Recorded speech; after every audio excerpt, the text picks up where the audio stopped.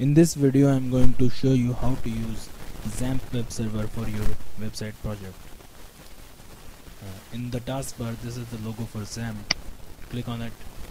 It will open the XAMPP control panel. Now we can see here's Apache web server. We can start it from here, and we can also start MySQL database from here. Minimize the XAMPP web server. Now my installation of XAMPP web server is in C. htdocs is the root folder where all the websites which we make in our local computer is going to be. So we can make a new folder here. We can give it a name of new website. Now we are going to add this folder to our dreamweaver. Dreamweaver is the ID which we are going to use for developing the website. So click on Dreamweaver icon, go to site, new site, give your new site a name.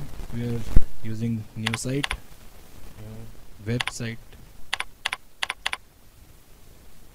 Locate the folder. It was in PC3, C drive, XAMPP folder, then htdocs, and then new website. Select it and then save.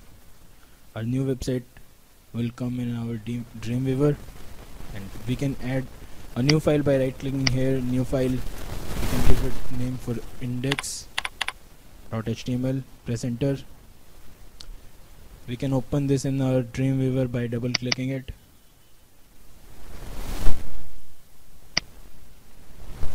Okay, to test our single page website, we can add a h1 link.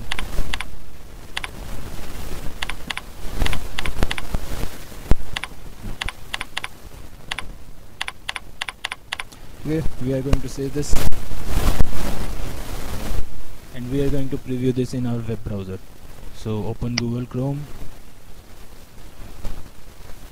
We can preview this by typing localhost / the name of our website, which is new website, and here it is. Thank you.